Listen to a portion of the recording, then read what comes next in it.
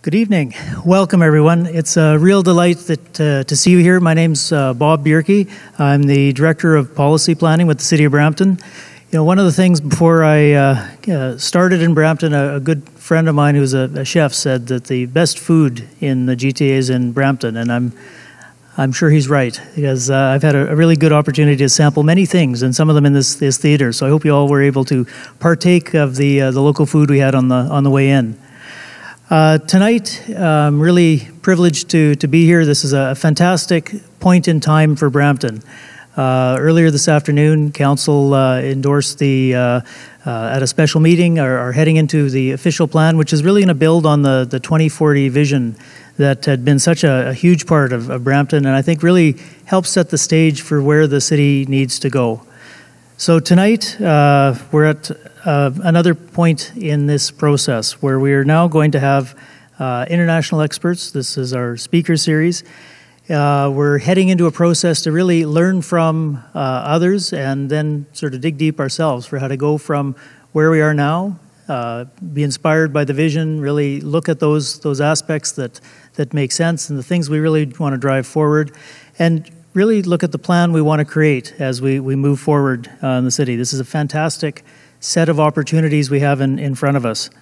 So this is the first night of four, where over the next 4 weeks we're going to hear from international experts on some of the bold moves and bold thinking required to make that 24 vision real. I'd also like to thank our sponsor for the evening, International Homes. So your contribution and support to this great city building initiative and other initiatives in Brampton is very much appreciated. So without further ado, I'm not going to spend much time here. I'd like to introduce Andrew McNeil, who is our strategic lead. He's leading the official plan process. So he's going to take it away from here. And so please, as you listen to the speakers, think about things you want to ask them. We're going to have some time. It's a fantastic evening, and I really encourage you to take part in this, get engaged, and the rest of the opportunities we're going to have as we build a fantastic plan for Brampton. So thank you, and I'll invite Andrew to come up.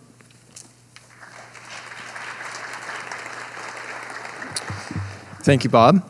We're going to be introducing tonight's speakers shortly, but I wanted to just quickly highlight the fact that next Wednesday we will have Stephen Lewis and Zara Abraham here that will be talking about the global climate change imperative and the role for cities, as well as building a city that values diversity and inclusiveness. We hope that a lot of you can come out and hear that. On February 5th, we will have Gil Penalosa, Brad King, and Pamela Blaze, who will be talking about the importance of arts and culture, the changing face of employment in our region, and Brampton's role in the future and how we can build a more vibrant and healthy city for all ages. And in conclusion, on February 12th, we're going to focus on how we can merge transportation, land use, and economic development objectives to build a more complete city that's walkable and easier to get around. We'll also look at the economics of suburbia and why it's imperative that we start to change the way we grow. And the speakers will have that night Ian Lockwood, Dan Burden, and Joe Minicozy. So we hope that we can entice you all back for those events. We have some entertainment lined up in future nights as well. Ryan Douglas, an up-and-coming star in Brampton, is going to be performing on January 29th. Wings of Passion on February 5th, and we'll close out with an exciting act on February 15th. As Bob mentioned, the great food in the lobby this evening. I want to acknowledge Das Bresselhaus and La Favorita for providing the food. And when you come back each night, we're going to have a different selection of samples for you. We've got some slides that we had prepared that talk about Vision 2040. If you haven't been and checked out the vision, please go to brampton.ca/2040vision. That's providing the framework for what we are doing. The goal behind the speaker series is really to grow capacity within the community about some of the critical issues that are facing Brampton as we grow and we move to implement Vision 2040 and create what we're going to call Brampton 2040 Plan. The goal is to have what is encapsulated in the vision incorporated into a new official plan by the end of this term of council. So hopefully by the year end of 2021, we will have a new plan ready to unveil before council. With that, I would welcome Mayor Patrick Brown and Councillor Charmaine Williams to provide some remarks as well.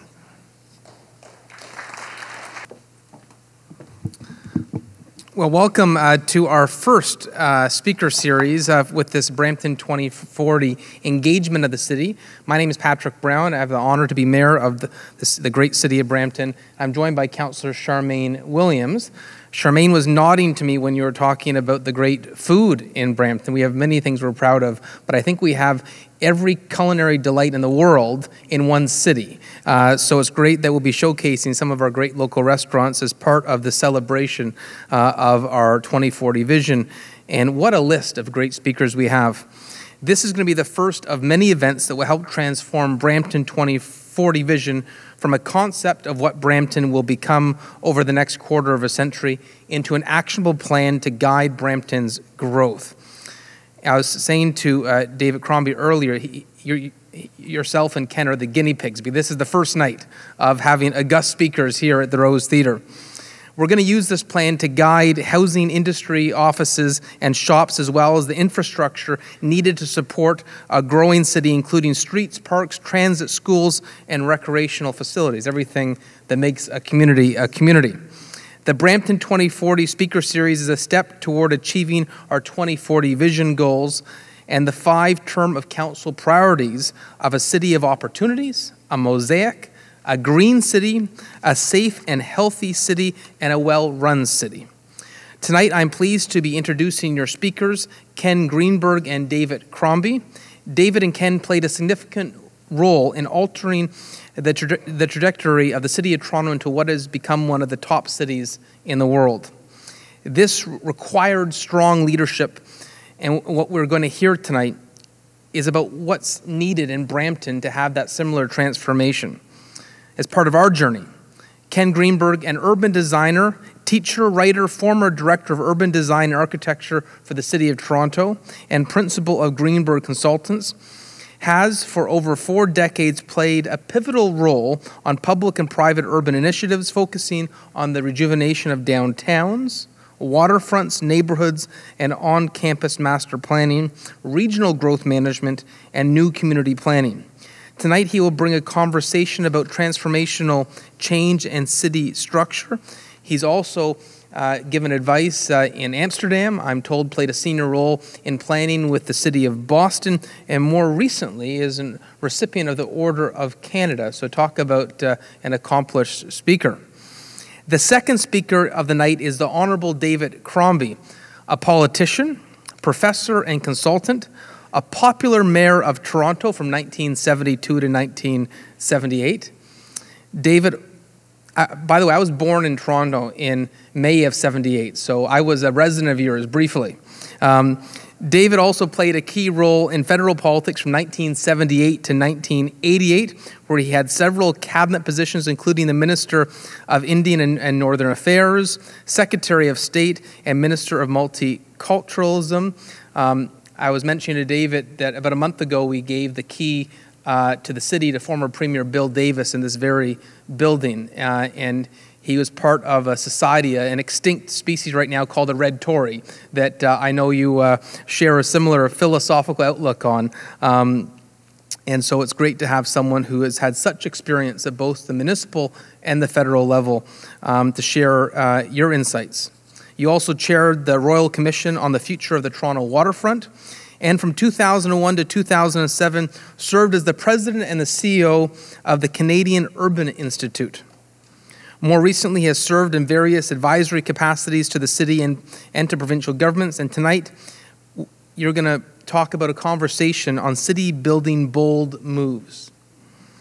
We are excited to provide Bramptonians with the opportunity to be inspired by world-renowned leaders, as well as share ideas on what Brampton should become over the next quarter of a century. So for everyone here, I just want to say thank you for being part of the conversation. This vision for our city is premised on the fact we need citizens to participate.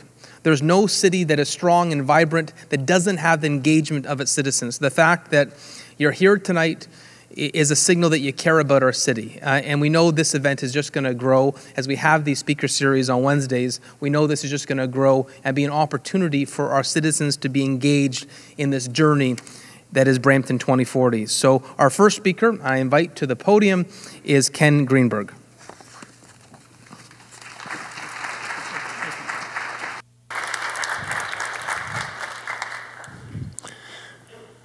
Thank you very much, Mayor, and thank you, Brampton, for allowing me the privilege to work with you, with the council, with the staff on a remarkable journey that I believe you are going through. For the last months, since May, I have been working closely with Richard Forward, with Bob Bjerke, and particularly with Yvonne Young, the manager of urban design, and the staff at the city, building on the 2040 vision. And I'm going to share some of that with you, but I'm calling this talk A Tale of Two Cities because it connects very much to the experience I had with David Crombie, with whom I am truly honored to share the stage. David has been my great mentor, friend, teacher since he was mayor in Toronto, and I joined city staff as a young architect. And I want to talk a little bit about what happened then in Toronto and what's happening now in Brampton. And you might not immediately perceive this commonality, but what characterized both those moments, that moment in Toronto and this moment in Brampton, is a will to make a shift from a mid-20th century auto-oriented city to a denser, more sustainable, mixed-use, and walkable urban place. Whoops. Oh, good. So Brampton has played a really interesting role in this, and I go back to Bill Davis, who in June of 1971 told the provincial legislature when he announced the decision to cancel the Spadina Expressway, and I'm just going to read you this quote because it had a profound impact on the future of Toronto. "We must place our reliance on means and methods other than those which will encourage and proliferate the use of the passenger car as a basic means of transportation. We must make a decision as to whether we are trying to build a transportation system to serve the automobile or one which will serve people. If we are building a transportation system to serve the automobile, the Spadina Expressway would be a good place to start, but if we are building a transportation system to serve people, the Spadina Expressway is a good place to stop." That was, talking about a bold move, that was a complete game changer. 1972, the next year, young David Crombie, you see on the left here, had just become mayor, and you can see what was called the Reform Council on bicycles on the right, and you might recognize me in the lower slide with my crew of urban designers. Now, ironically, and I have no explanation for this, we're all huddled around a car, and the councillors are on bicycles. Very embarrassing, but there are many ironies. The city adopted, under David's leadership, something called the Central Area Plan. And the key idea of the Central Area Plan was that people would live in downtown Toronto. Downtown Toronto, prior to that, had been conceived of what planners call a CBD, a central business district, essentially large office buildings. And at that moment, the big bank towers were starting to appear at King and Bay, and the city adopted a policy which proposed a radical shift. Think of your 2040 vision, which basically said, we're going to reorient growth. We're going to bring people back down into downtown. And at that point, the population of downtown was extremely small. There are now 250,000 people living in downtown Toronto, and by 2041, that population is expected to double to 500,000. This was contested. The development industry, those who had assembled all this land, wanted to continue building office buildings. It was very hard to persuade them to build residential.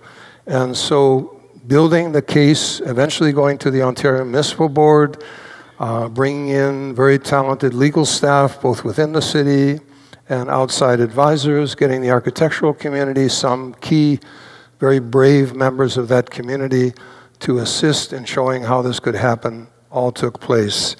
And then we started to get proof of concept.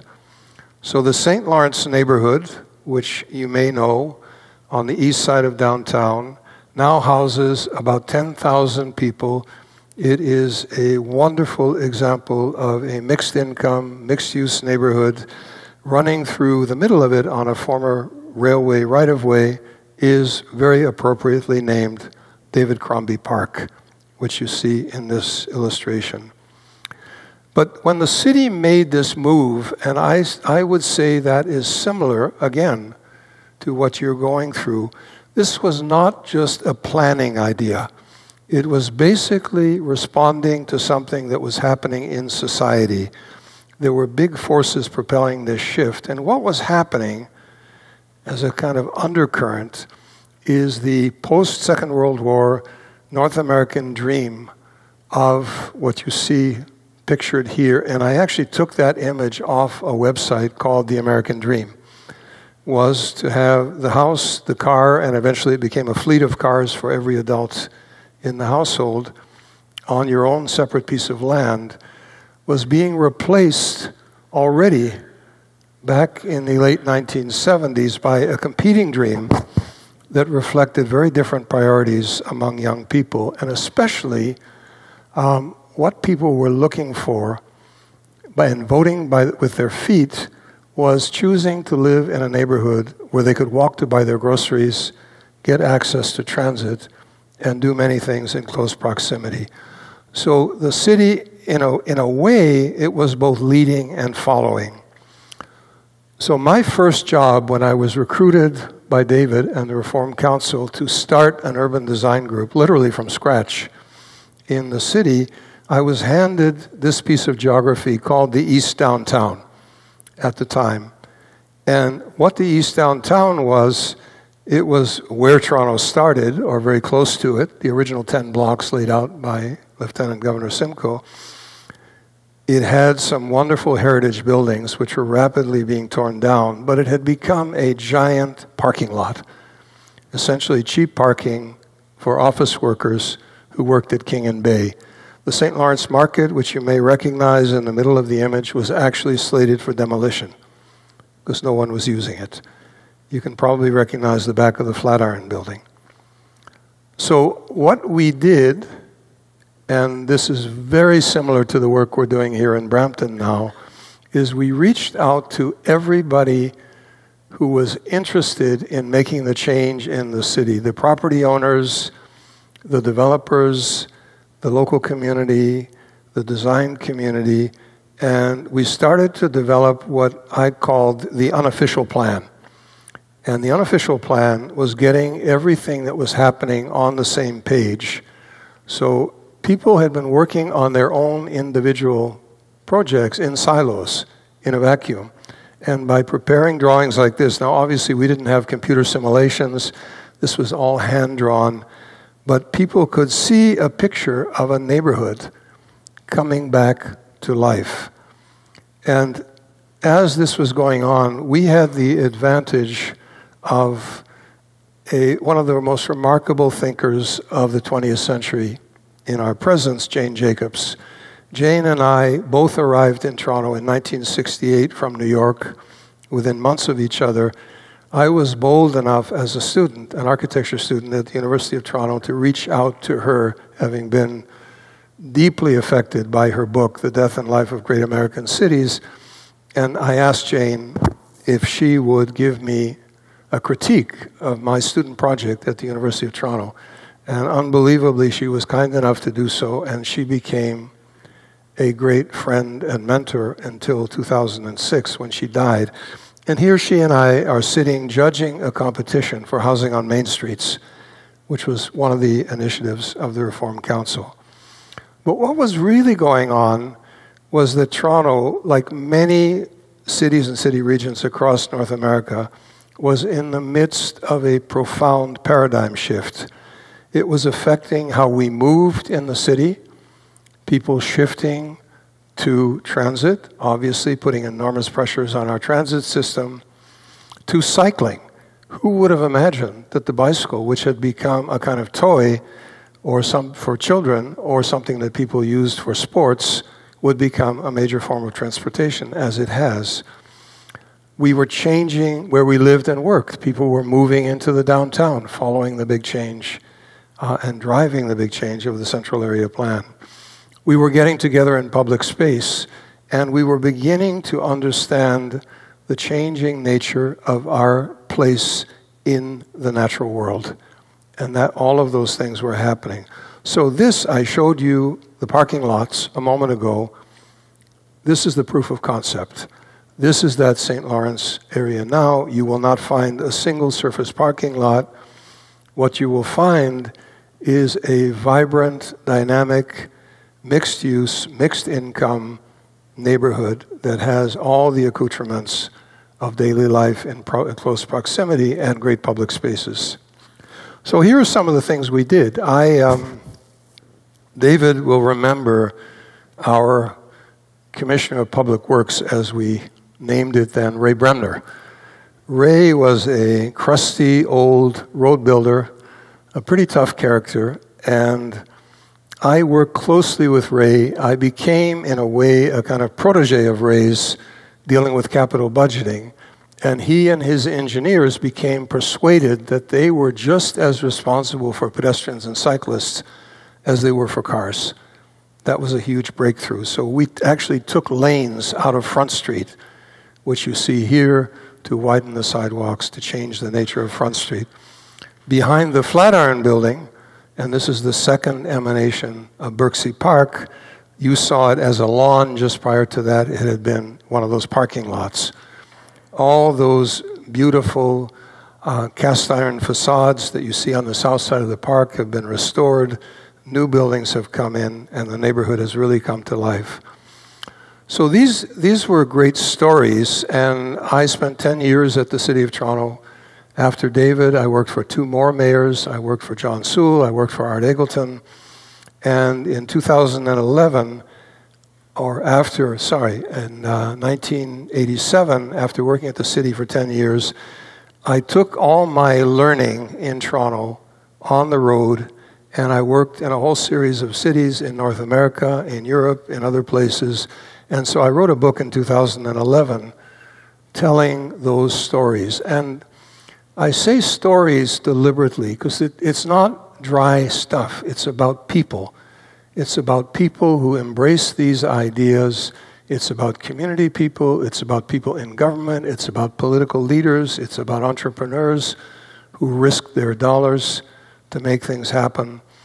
And so that was the first book. And then last year in 2019, watching Toronto transform phenomenally, all building on that foundation that we had laid back in that period, I wrote a second book called Toronto Reborn. And it's my contention that Toronto is emerging now as one of the most remarkable cities in the world, one of the fastest growing, and remarkable because of not only the growth, but of socially who we are. And what I'm going to say about Toronto counts even more for you.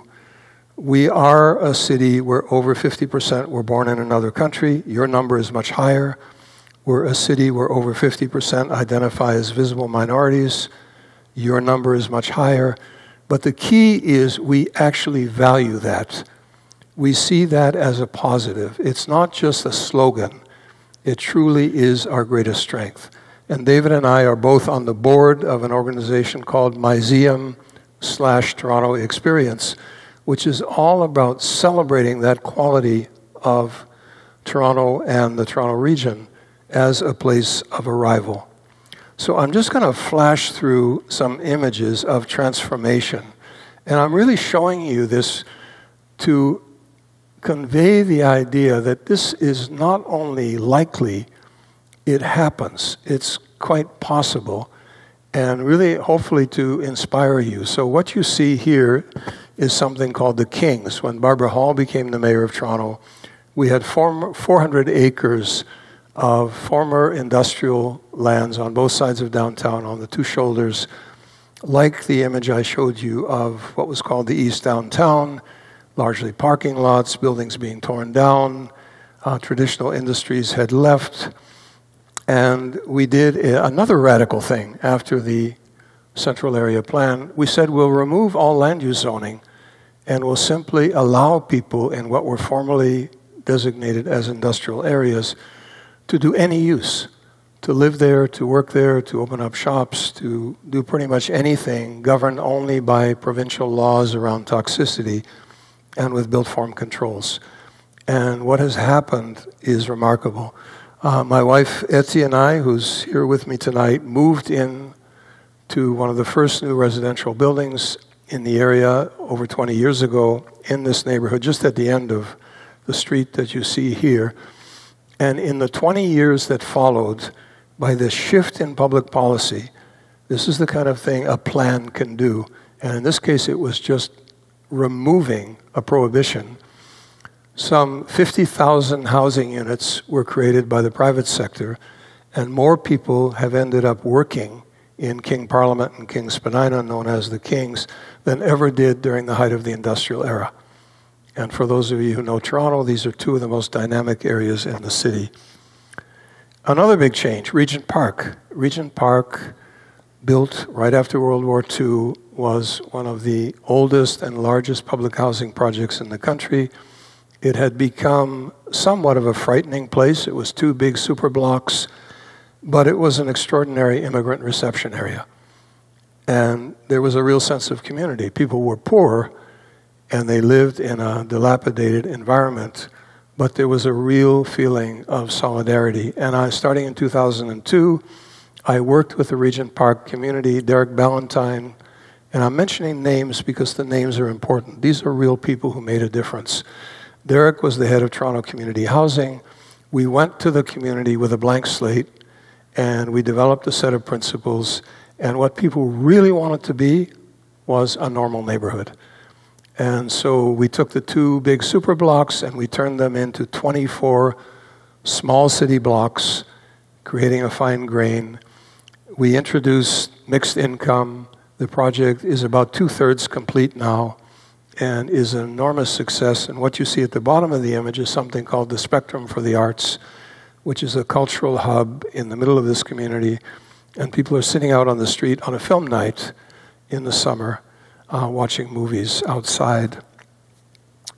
Another project of mine is called the Bentway, which is a space under the Gardiner Expressway next to Fort York. And finding common ground, shared space, was again one of the things that we gave a lot of attention back in those days.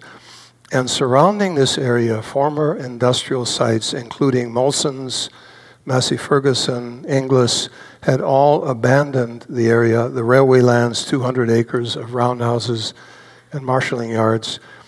And there were, by the time that image on the upper left was taken, there were 77,000 people living in new vertical neighborhoods surrounding this area. I wrote an article in 2011 in a little publication put out by the Friends of Fort York called The Fife and Drum, and I speculated that the fort, the 43 acres of the fort, which is right beside this elevated portion of the highway, and the space under the highway could be a central park. 4 years later, in 2015, I was contacted by Judy Matthews, who had been a colleague of mine at the city, and her husband, Will, great philanthropists. And this is one of the stories I tell in the book of how, in very short order, with tremendous collaboration from city staff, from Waterfront Toronto, from Artscape, this has been transformed into a magnificent public space. Public space is at the heart of this, and my contention in the book is that in a heterogeneous society like ours, nothing is more important, or few things are more important than having places where we meet and get to know each other face to face, live, not mediated by screens, not mediated through the windshields of cars, but actually standing on the same ground. So in the heart of our neighborhood, and the building where Etty and I live is at the back of the photograph you see at the bottom, we had this park, and the park had started life in 1793 as a burial ground for Fort York. It then, in 1834, when the city expanded into the military reserve, became a park. It had become all but deserted until the Kings came along, and it is now the throbbing heart of a lively neighborhood. Streets is another issue, and you're seized with that. Part of the discussion in council today was about the next decisions you will make about how you spend capital dollars on streets.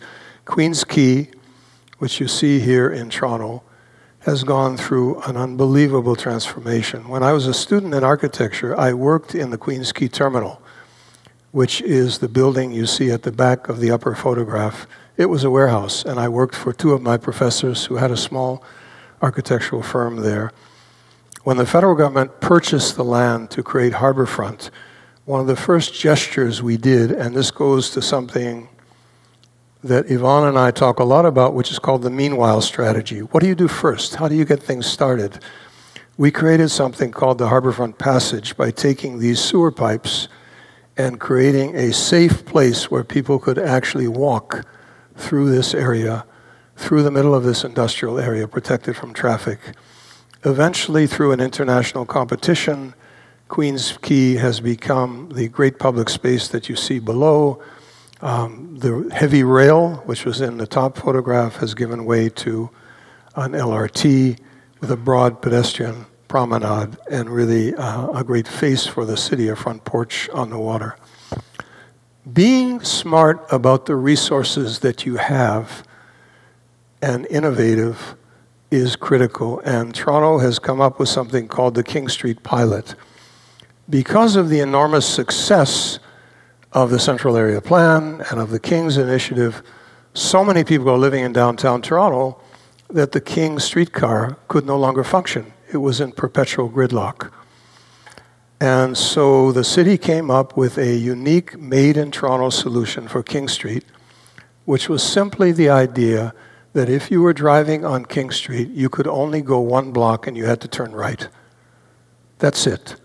That's the idea. And what it did is it got rid of all the through traffic and changed the character completely. It also liberated a whole extra lane that has become outdoor patios and public space. And the King car now carries 80,000 people per day, which is more than many subway systems. The relationship to nature, the Leslie Street Spit, which you see here, now known as Tommy Thompson Park, was created to form an outer harbor, a huge outer harbor, which came to naught because container ships got too big to make their way through the St. Lawrence Seaway. So we had this landform extending 5 kilometers out into Lake Ontario. The first motivation is, how do we monetize this? How do we get luxury yacht clubs? How do we do all the things that would commercialize this space? And a group called Friends of the Spit, which I was part of, I lived in the beach in the eastern end of Toronto at the time, got together and we fought for the very simple idea of let nature simply take this over. Let's have a place without cars, where we have what became, not through the work of landscape architects, but simply by nature creating succession. One plant species leading to another, flora and fauna, into a magnificent park jutting out into the lake. The Lower Don, and here I would make a parallel with your Riverwalk, had a floodproofing problem. Back in 1912, the Toronto Harbour Commission had basically filled in what they called a swamp on Lake Ontario, which we would call the greatest wetlands on the lake if we were looking at it today. And they took the Don River, which had fed this wetlands, and they diverted it into a right-angle channel. And it was silting and flooding and creating a great vulnerability for downtown. similar to the vulnerability that you had from the flooding in 1948 with the branch of the Etobicoke Creek running through your city. And so, again, lots of steps on the way, but the city and Waterfront Toronto ended up doing an international competition, and they bundled together the issue of floodproofing, creation of new neighborhoods, park creation, municipal services, urban transportation, all of these things into one holistic design problem. And I was lucky enough to be on the winning team with Michael van Valkenburg, a great colleague from New York and Boston. And as we speak today, a project is underway on the Lower Don. It's a $1.25 billion project, which is creating a floodproofing solution by creating 100 acres of parkland into which the river can spread out and setting the stage for new neighborhood creation. And I would contend that your Riverwalk offers just such a possibility for transportation. Here's another great story. An institution as city builder. Sheldon Levy was the president of Ryerson University, and he liked to call himself a city builder. He was a self-described city builder. And he was extraordinarily annoyed that people referred to Ryerson University as the university behind Sam's. Sam, the record man, at the corner of Gould and Yonge, was a very popular destination. Some people may remember it. And so I worked with architects at KPMB, other colleagues, and we did a master plan for Sheldon. And one of the things that came out of that master plan is the beautiful student learning center designed by the Norwegian firm Snøhetta, which you see here. And I would draw a parallel with your CFI, which is a signature, iconic building which you're planning to build beside the GO station just off Main Street. It's a game changer. So these are all the stories I tell in the book, and there are many, many more. And in every case, what I'm interested in, and the story I want to tell is, how did this happen? Who was involved? Who were the people who actually made these things take place? And most importantly, the idea that as these individual acts of transformation were occurring within a policy framework, like your 2040 vision and now the official plan that you're creating, what happens is the city transforms. It becomes a different city.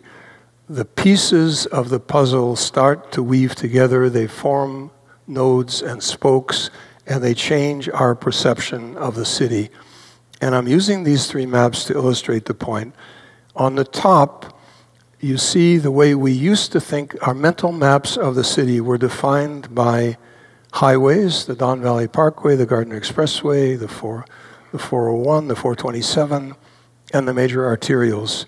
What we're shifting to is a new way of understanding the city and its relationships by the two maps on the bottom. One of them on the left is the transit network, which far more people are using than those who are driving. And the second is all these emerging trail systems in the ravines and the valleys. And so this shift in gears, this shift in the way we perceive and understand space is profound. And what it's doing is shifting the focus from individual discrete spaces that we drive to networks of space that we can access intuitively on foot or on bicycle or on some form of active transportation.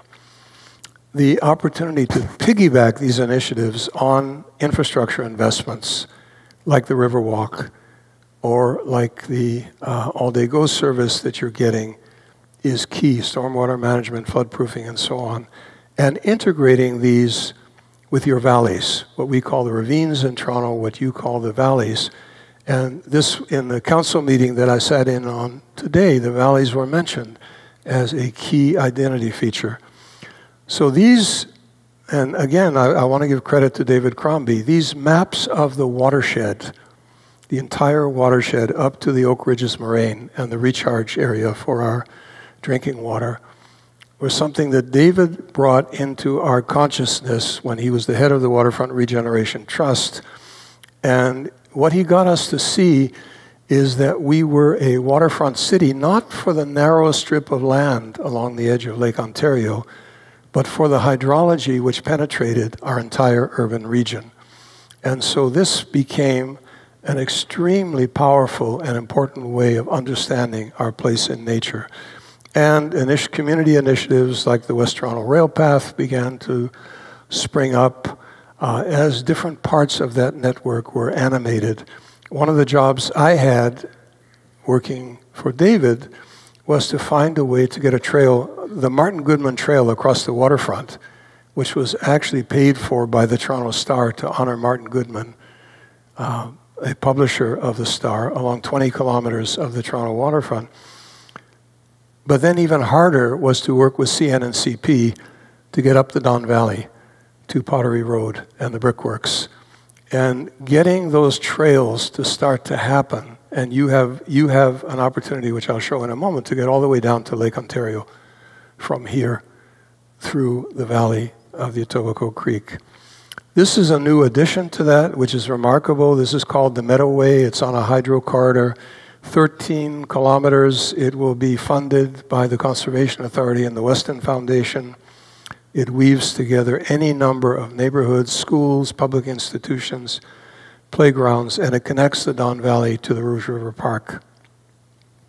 So what I learned out of all this, and I took this learning on the road after Toronto, and one of the first places I took it to was St. Paul on the Mississippi River, where I worked again for 3 mayors and 10 years in the transformation, is that cities are our most remarkable human creation. They have an incredible capacity to learn, to recover, and to adapt. So what you see here in these 4 images, upper left is St. Paul when what the ecologist would say it climaxed. It reached a point where the edges of the Mississippi River had been hardened for the barge fleet. You won't see a single tree. On the upper right, it exhibited that same characteristic of being a giant parking lot, which I showed you at the edge of downtown Toronto. The lower left is a vision plan that I developed working with the staff in St. Paul, creating a design center, bringing all the departments together, and then some of the implementation on the lower right, and a similar kind of transformation that became known as the St. Paul Renaissance. Success now goes to those cities that are capable of playing chords, not single notes, to build sustainable neighborhoods, places where people can live and work, great streets, local shopping, services, transit, a mix of incomes, and have the density to support all of that. And critical in that is leveraging transit. And so you're in this wonderful position now of getting all-day GO service and getting the LRT coming up here in Ontario, and using that not for park and ride, but to build communities at those places, as what happened on the Yonge Corridor. So if you look at Yonge Street, north of downtown, at Yonge Eglinton, Yonge St. Clair, and Yonge Davisville, at every one of those places, you have the equivalent of a city of 20 to 30,000 people living and working within walking distance of the station. Another thing I learned was that sustainability is not an add-on, it's not a category, but it's a way of synthesizing and connecting everything you do. It's a DNA of overlap and integration. So every phase of every project that we work on should have places to live, places to work, public space, access to transit, access to nature, and we should really strive to make all those things present in every phase and carry that through the project. Another thing I learned is you can't just do this top-down. The community has got to be deeply engaged, so you have to keep talking about it. You have to walk with people. You have to show them how the change is going to occur. And I know that Andrew McNeil has a whole program of engagement laid out for people in this community as the official plan is created. Another thing I learned from Jane Jacobs, who said to me, the best plans are the plans that liberate other people's plans. You can only think of so much. And then after that, it's up to the people who take over the place and give it life and animate it. This is Regent Park and a weekly market that takes place in Regent Park. In a really good plan, when you do the plan and then you look back 4, 5, 6, 10 years after, there will be a whole bunch of things you never could have anticipated that are drawn to the plan like a magnet because it's created the framework for those things to happen. So when we did the plan for Regent Park, we didn't imagine the spectrum for the arts, what the aquatic center, which became the best indoor swimming pool in Toronto, a cricket pitch because people in Regent Park, like people in Brampton, are mad about cricket, any number of institutions and uses that we could not have preconceived. And finally, this transformation, this paradigm shift, make no mistake, this is not about a lifestyle choice. We are now at the point where we have to understand that this is about the future of our species on the planet. In our country, 80% of us live in a handful of city regions, like the Greater Toronto Hamilton area. In the world, over 50% of people are now living in cities. And if we don't solve these problems in cities, if we don't deal with climate change, if we don't deal with the environment, we will be in very, very serious trouble. So very quickly, I'm just going to relate everything I've told you to Brampton.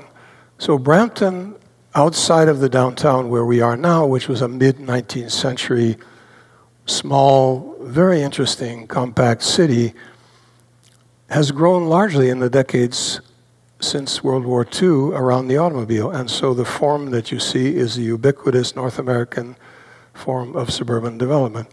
It has these huge arterials. Now, this is from Google Earth. That's why there are no cars there, because of the time they take the photographs. You know what it looks like on a normal day. And then low-density, single-family neighborhoods, which may be wonderful in some ways, but that combination is not a sustainable form of development.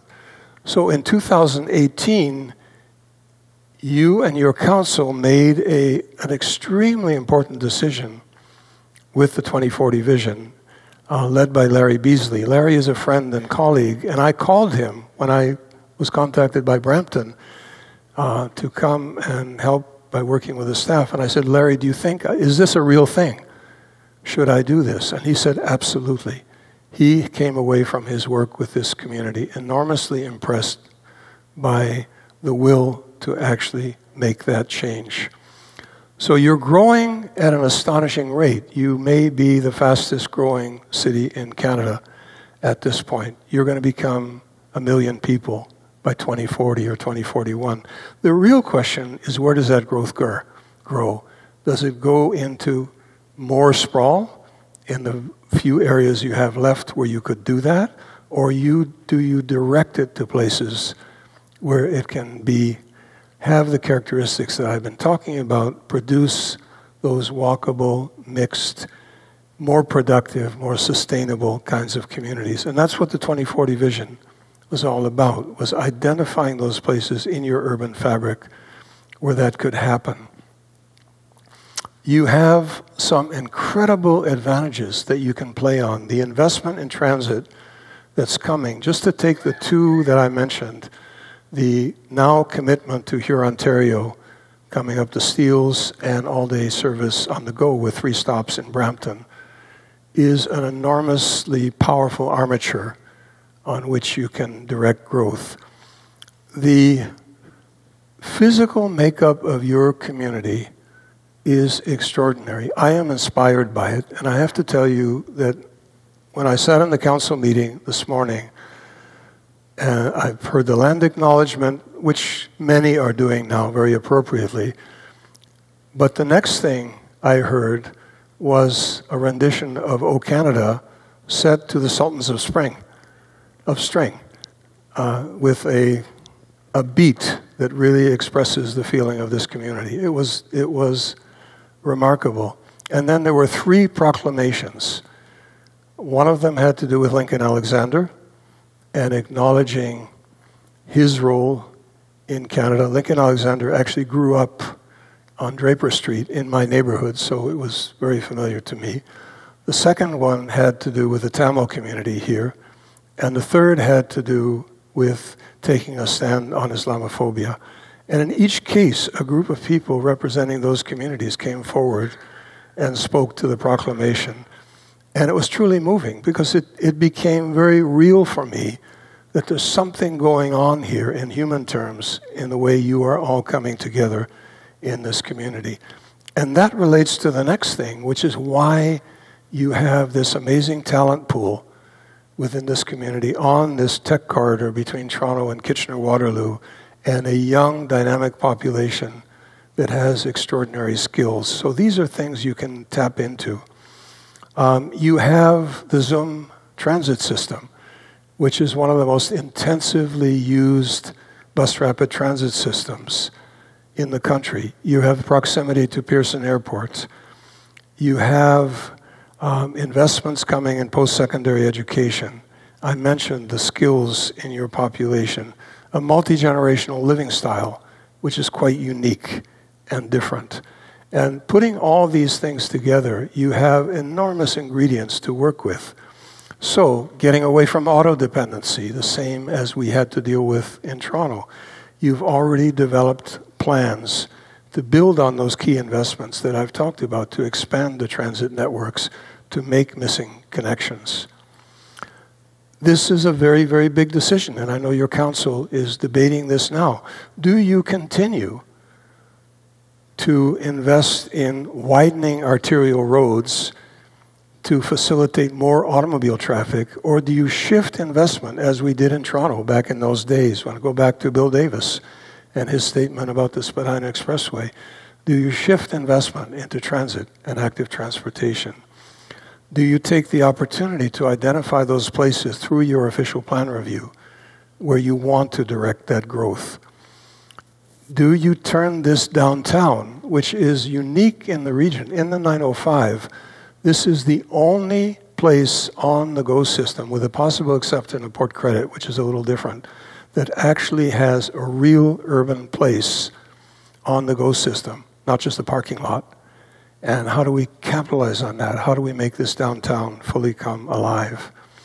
And part of that, and I showed you that map that I did in the St. Lawrence area in the beginning, is creating this plan where everybody can see what everybody else is doing and identifying, defining the common ground that ties everything together. And I have to say, we are having a phenomenal time with the staff of all the departments, with people from Peel Region, with all the agencies, in developing these plans together. Reimagining the street level in downtown. The plans are already there. The environmental assessment is ready to go as soon as you sort out bus rapid transit. It will make an enormous difference. The Riverwalk, which I've mentioned, has the potential to turn something which has been a hidden jewel buried behind buildings, barely visible. People have said to me, where's the river in Brampton? I've never seen it. And if you go across the bridge on Queen Street, you might never know it's there. It has the potential to become a great, iconic green space in the heart of your city. And I mentioned the connectivity. Having a trail system like the trail up the Don Valley that goes all the way up to Edwards Gardens and goes down to the lake, you have the potential for a trail that would go right through your community and all the way down to Port Credit. Connectivity at the regional scale, also the Hurontario announcement and the 3 GO lines is another asset that you can play off.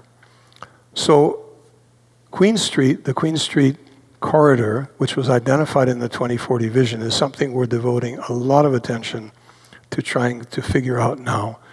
And this could be a place that will house up to 60,000 people in new, high-quality, walkable neighborhoods. And so through something called the Development Permit System, we're working on developing a concept for these lands, on pre-approving and bringing in sympathetic developers, and there are many who are really anxious to play a role in this, and creating this series of neighborhoods along the Queen Street corridor, along with the transformation of Queen Street itself, and then drilling right down into the fabric of that neighborhood we're talking about the 20-minute neighborhood, that you could find most of your daily life needs within 20 minutes walking of where you live, and creating community hubs. And we're talking to the 2 school boards and the library and the Parks Department and Peel Health, all of the entities that people need to access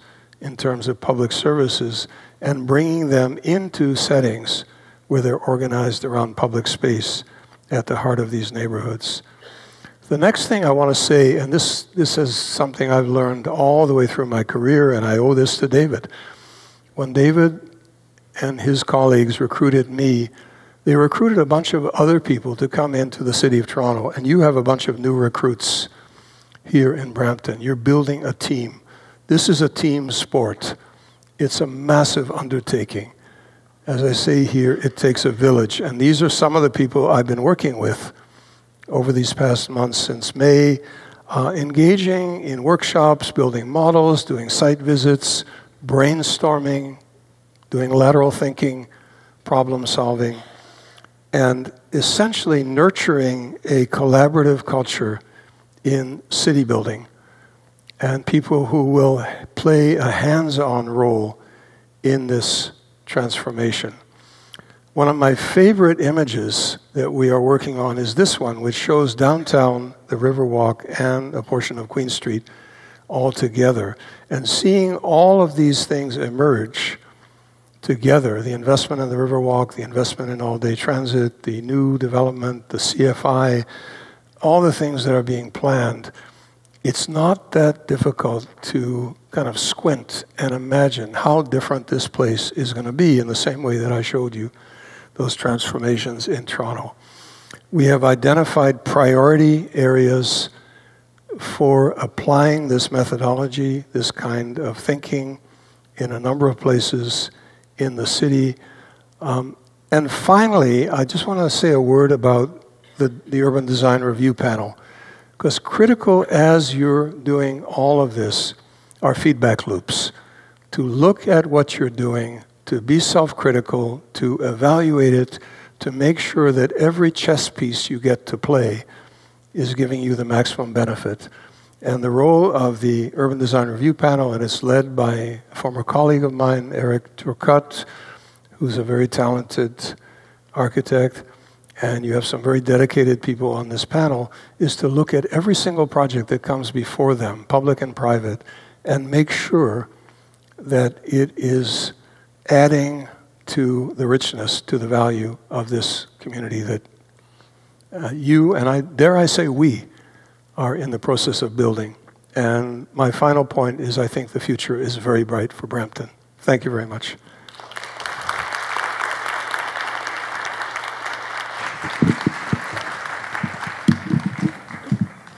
Okay. It's now my pleasure to welcome David Crombie to the stage.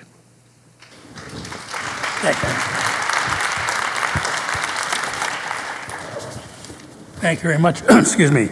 Thank you very much, ladies and gentlemen. Sorry, I'm just getting used to this. Is this I don't need this, right? Oh, good. I am not technically competent, actually. So let me begin. First of all, I want to thank Andrew and his colleagues for inviting me to be here tonight. It gave me a terrific opportunity to watch my old colleague Ken Greenberg at work. What he gave you tonight is as good as you're going to find in the world. This is a person who understands what he's talking about, has a passion for what he's talking about, and you can understand everything he's saying as he puts it together. So thanks for uniting us again. As I watched him organize his thinking and putting it out to you, I found myself getting excited about the possibilities of going from now to 2040 with Brampton. I might say, by the way, in passing, I am no expert in Brampton, but it's a word that I used to love to hear. Because many years ago, when I was at City Hall in Toronto, whenever the provincial government under Bill Davis wanted to give Toronto any resources or money, which was unpopular elsewhere, of course, in the province.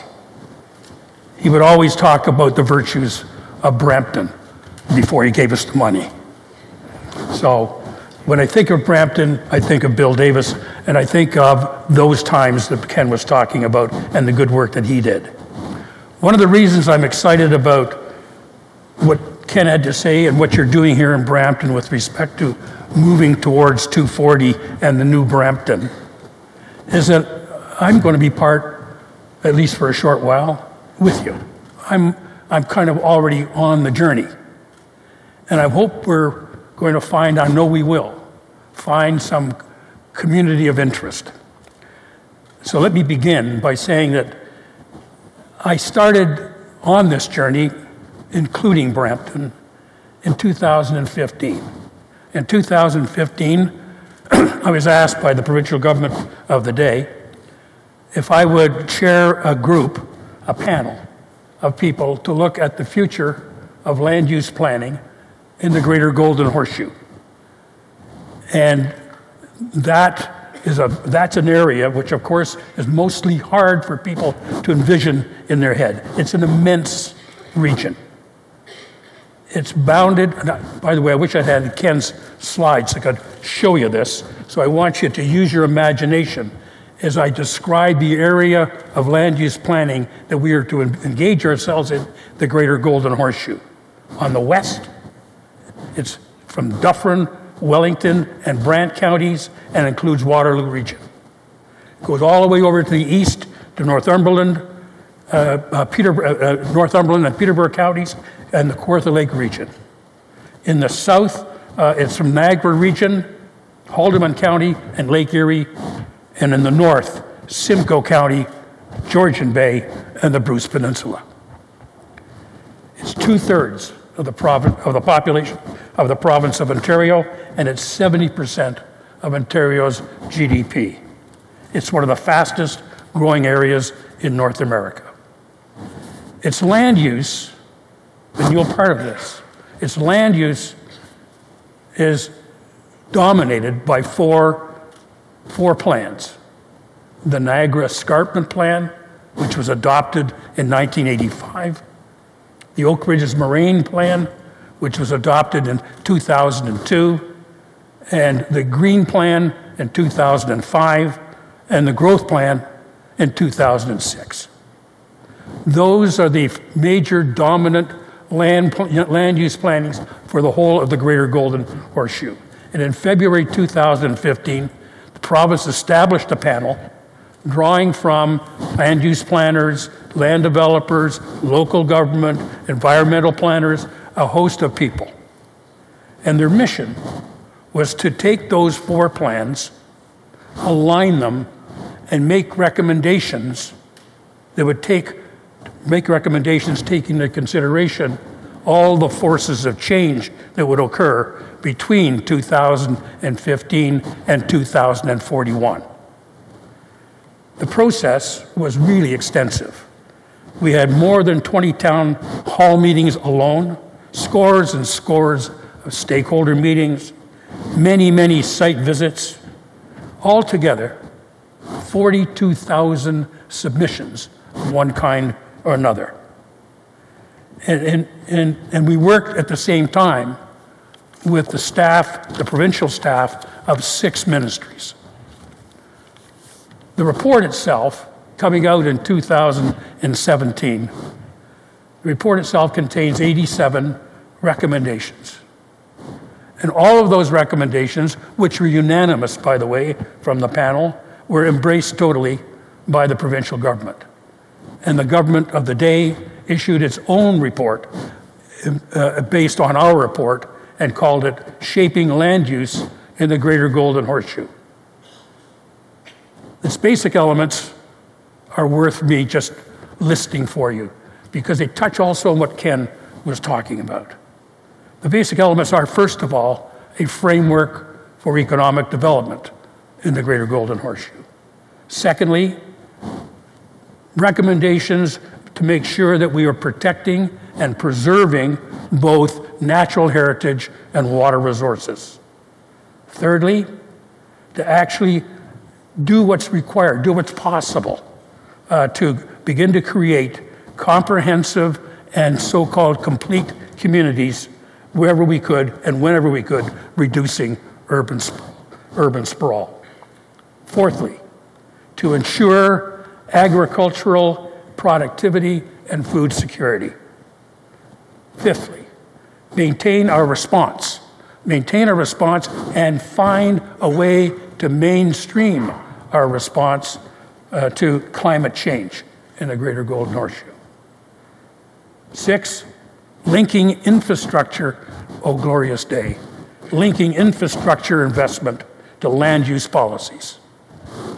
And 7, promoting awareness and public engagement to make sure that the recommendations over time between now and 2041 are implemented appropriately, and for that they established the so-called Greenbound Council, whose job it is to oversee those recommendations and their implementation and advise the provincial government on them. And the reason I'm therefore on the road with you is I chair that community, or that council. Obviously, the Greater Golden Horseshoe is a very, very complicated, comprehensive, wide, deep, diverse place. But what brings it together is a piece of magic. What brings it together, all communities in the Greater Golden Horseshoe share something that is very important to all of them. They share the same conditions of survival everywhere. I'm going to talk about that just for a second, what they share in terms of survival. I want to step back a little bit from the Greater Golden Horseshoe, and if I could, just dawn on a little bit of work that I'd done before in another place. I had been in Ottawa for a few years, and I was the minister of what was then called Indian Northern Affairs, now Indigenous Affairs. And it's a job for which I was decidedly unqualified. I didn't know much about it. So I found myself traveling north of 60 in the Arctic. Everywhere there were Indian reserves, as they were called in those days. I must have visited about 250 of them. I read myself blind, trying to learn and understand. One of the books I read was a book by a man named Hugh Brodie, who was an Englishman, normally wrote about the Arctic, but he wrote a book called Maps and Dreams. And the book itself was about the beaver people who live in north central British Columbia. And if you read the book, and you can certainly get it out of the Toronto Public Library, I'm sure you can get it in the Brampton Library, Hugh Brodie, Maps and Dreams. If you go through the book, it's a fairly slim volume. But about every 15 pages, you will find these squiggly lines. Looks like kind of just squiggly lines. The center's gone nuts. They're not coherent to you.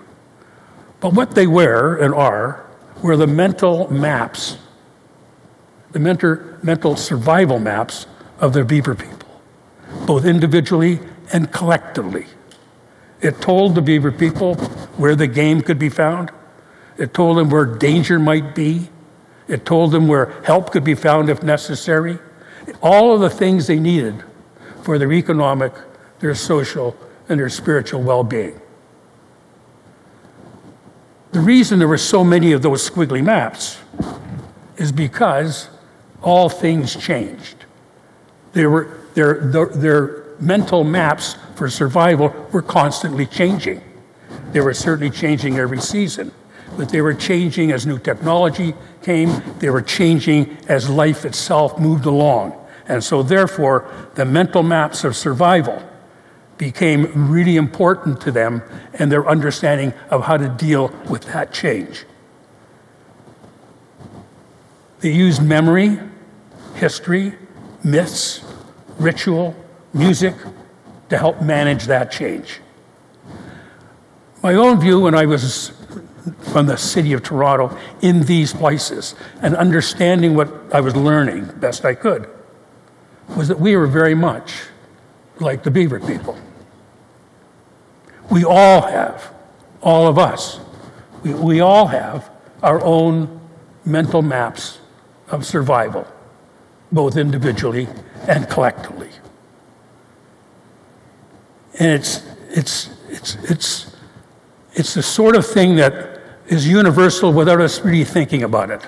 But all of us try and respond to three questions throughout our whole life. Who am I? Where do I belong? How do I behave? The thing is, the questions are all the same, but as you go through the life cycle, the answers change. Who am I? Where do I belong? How do I behave? And throughout our lives, therefore, we try and figure out how to manage that. And we manage it in the same way as the Beaver people, through memory and vision. And what we try and do is so organize things that they're familiar as we deal with that change. I remember when China opened up the Olympics, and they were trying hard to say to a world, we're back. What did they do? They talked mainly about the history of China. Many, many years ago, I say many years ago, it's now almost 50 years ago, we started a thing in Toronto called Metro Caravan. And at that time, as Ken was pointing out, people were moving into Toronto from all around the world. And the question was, how do we cope with that? How do we get our arms around that? And one of the answers was, well, let's start a thing called Metro Caravan. And we take all the various groups that are coming and have been here for a while or brand new, and everybody can have 10 days, we'll have a party. And we called them pavilions.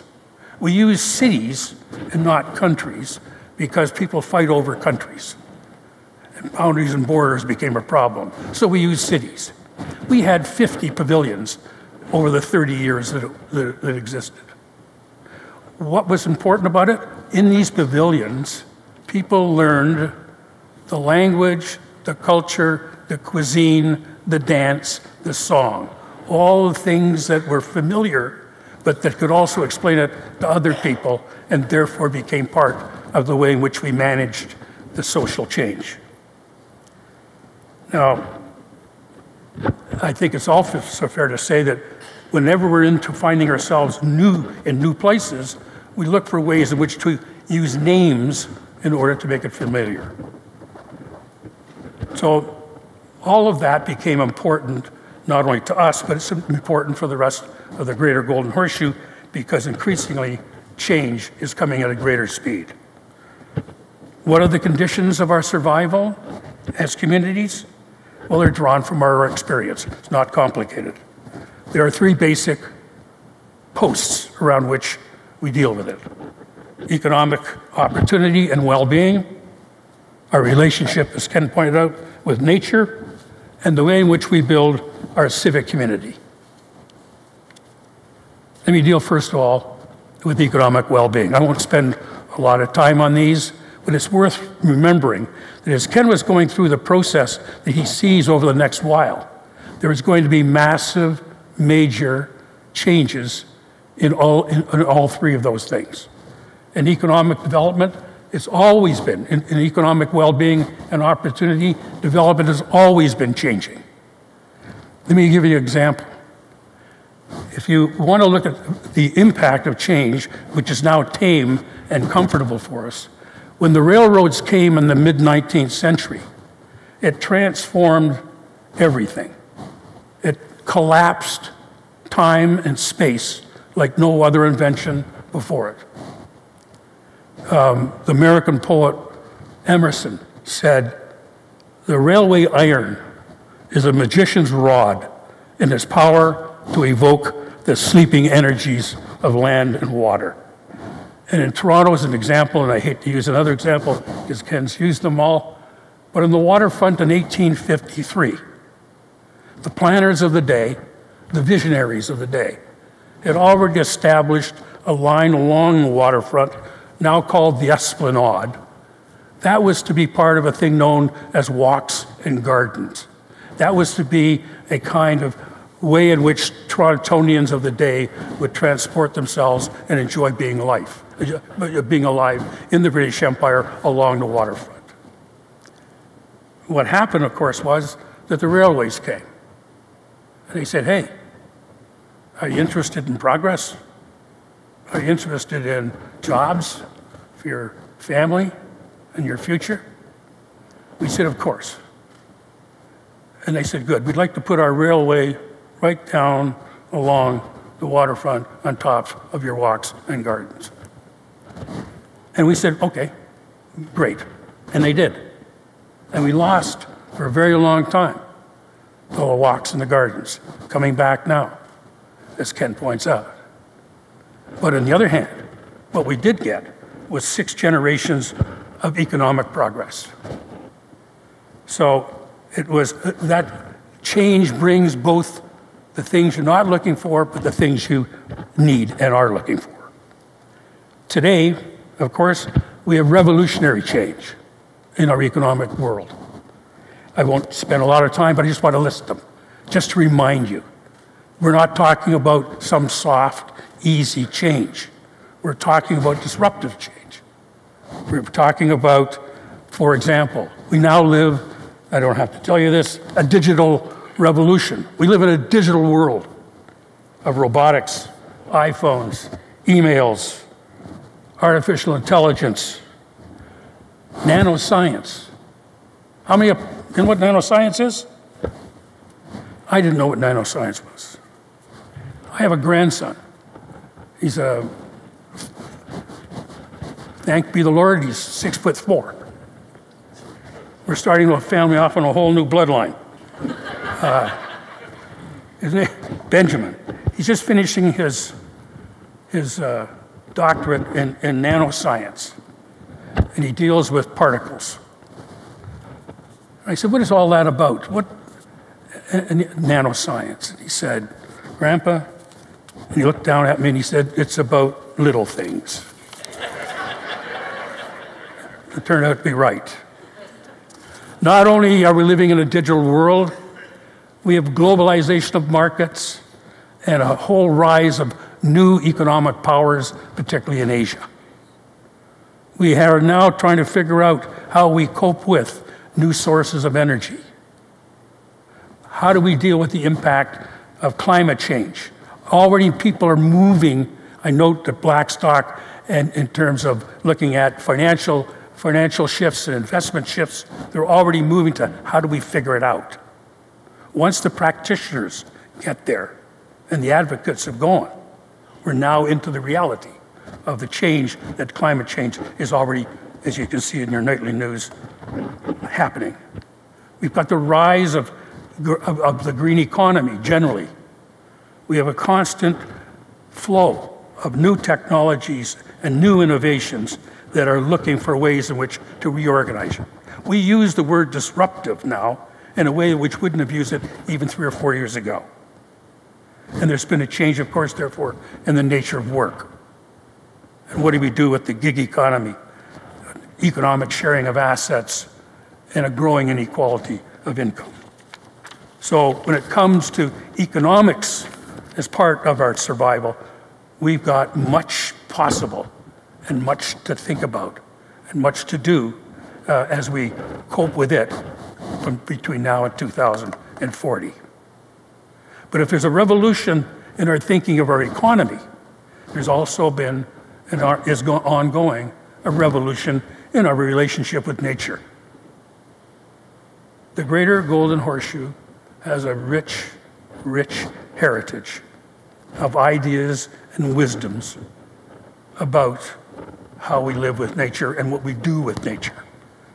And I wish I had more time because it's, to me, a very interesting part.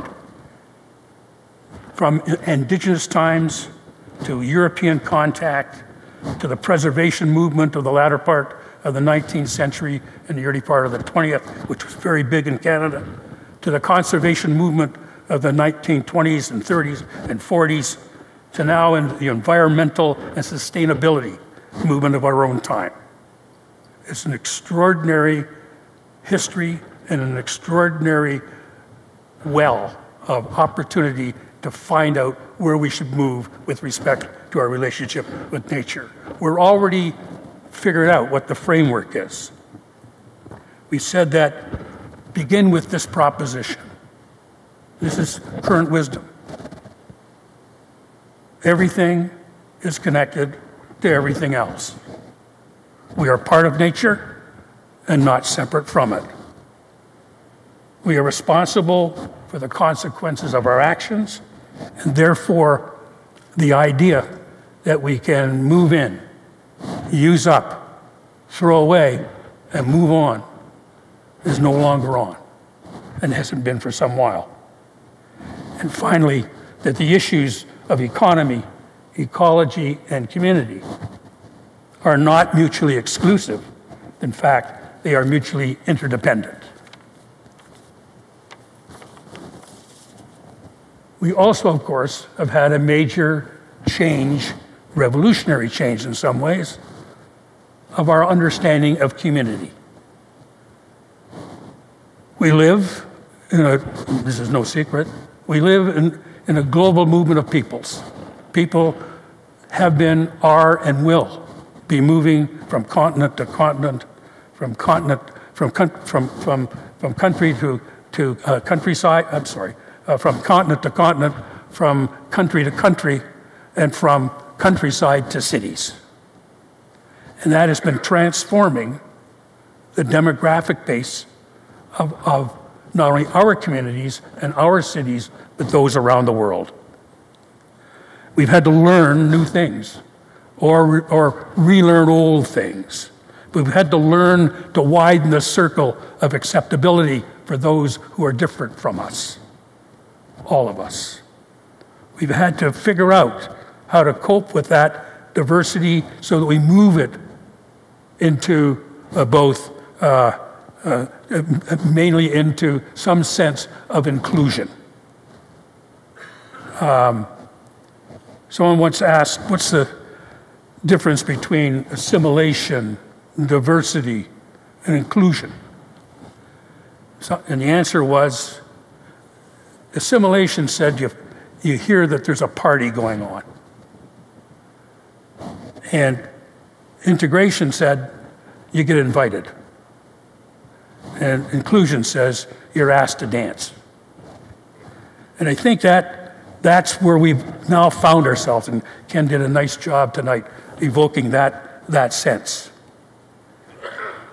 We've also, of course, had to re-understand how communities work, how neighborhoods work. Because neighborhoods, we reminded ourselves, and are reminding ourselves, are not simply physical places. They are social arenas, and they are psychic spaces. So that all of those things, I think were well put by Michael Ondaatje, who's a great Canadian writer. And he said, the idea of community begins with imagination, continues with memory, and we tell stories about it and invest it with meaning. I think those of you who understand your neighborhoods certainly understand that. But if there's one thing that shows the change in community living and our ability to work it, it has got to do with how we built and are building our civic community. Because it's clear that how we build what I call and others call the public realm, that is going to be a defining characteristic of whether or not we've been successful in moving forward between now and 2040. The public realm itself is pretty simple. We all know what's in it. The services and institutions that serve this community, serve this city. I'm just going to list them for a bit, just to remind you of what when you wake up in the morning, is at your disposal.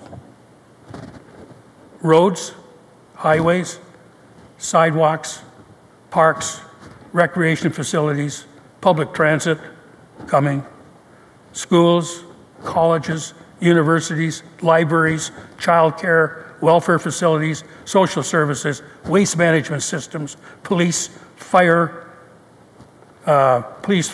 emergency services, public health facilities, community planning, cultural programs and institutions, housing and shelter. I could go on and on and on. We take them for granted. We take them for granted until there's disruption of some kind.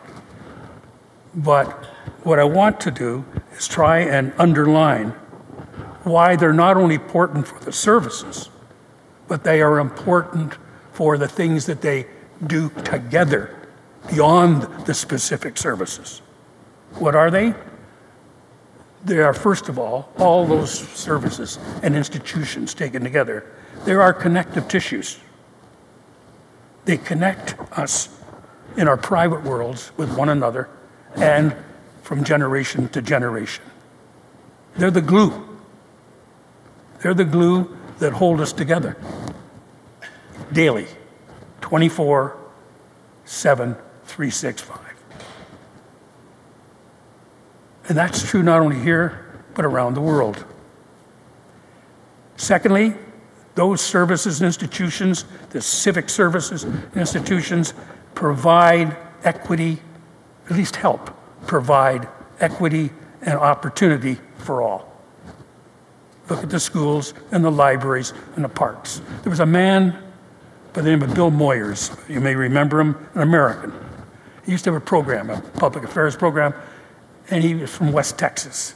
I can remember him doing a program some years ago, and he said, you know, I grew up in West Texas. I didn't know I was poor because at all of these facilities, at the school, parks, I could play on the ball teams, and so on and so forth. That ability, of course, comes only with the ability of that ability to do so comes only with the ability of the civic community to provide those services and institutions. Thirdly, they are a platform for economic growth.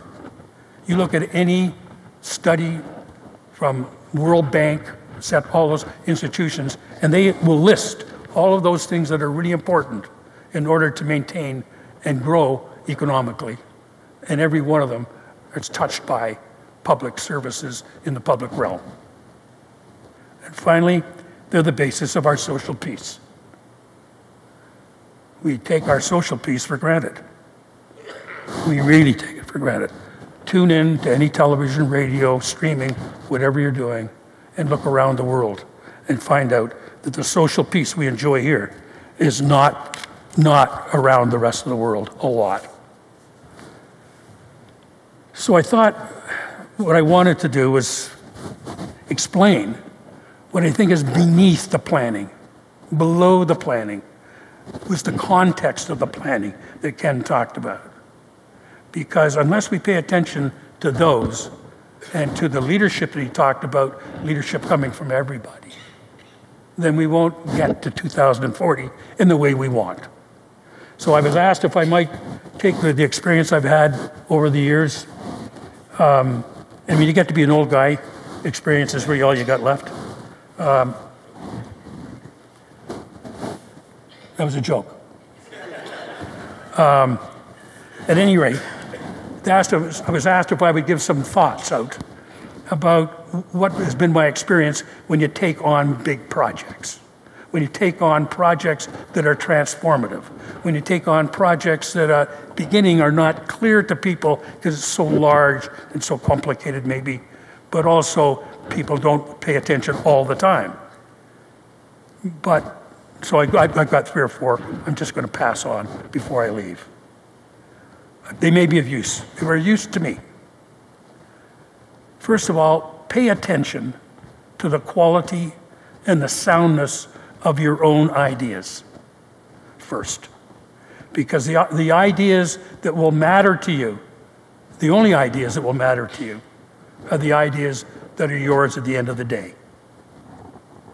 It's really important because you're not taking the ideas that matter off the shelf. The ideas that really matter to you come from your own experience. They're sucked up from your own roots, your own sense of identity, your own experiences, your own hopes, your own fears. But if you have that sense that you have gone over it and understand it, then you've got a strong belief in your own mission. You've got an ability to help build a constituency for your own cause. And it's really important because when the hard winds blow, and they will, it will not be a cakewalk between 2000 up to 2040. When the winds blow strong, if you've got that sense of what you believe in and why you believe in it, then you'll have the strength to stand against the winds. I found that out. If I could use a personal example. Ken was talking about the downtown plan, and we had to bring in a 45-foot height bylaw, which meant for almost 2.5 years, no building in downtown Toronto higher than 45 feet. You don't need that now. The Planning Act allows you to take time out and do some planning. In those days, you couldn't. So we had to find a way. So we brought in a 45-foot height bylaw. 45-foot height bylaw. Most people thought I was just trying to make the city closer to my own understanding. But it was really interesting about it. All the official agencies and organizations in town were opposed to it. I can remember coming home and seeing my wife, Shirley. Kids were waiting for dinner. And in that day, on one day alone, the Globe and Mail had said I was stealing the bread out of the mouths of widows and orphans. Star said I was stealing the heart of a great city. The labor unions were totally opposed, as was the business community, as was the land development industry. And I can remember Shirley saying, "Good day, eh? How's it going?" But I understood one thing. We really believed in what we were doing. And we had a secret. The public, we've been carefully making sure that we were working with the public. The public understood, and they were with us. And at the end of the day, we were able to see it through. Secondly, leadership comes from listening. Sounds like a bit of a cliche, but it's true. Leadership comes from listening and learning. It comes through dialogue. It's not looking for compromise. Nobody went up the hill to save the hill for half a hill. What you're looking for is a new truth that you can find that everybody can climb on. And what that does as well is give you a moral framework which allows for other people to trust you. That's essential. Thirdly, planning, and Ken was on to this, planning is a social enterprise. It's not about power. Sometimes it is in short jaunts, but it's really about finding ways in which to create human relationships and human partnerships. That's what it's about. 4, don't let the perfect be the enemy of the good. You have to know when you've got most of what you want.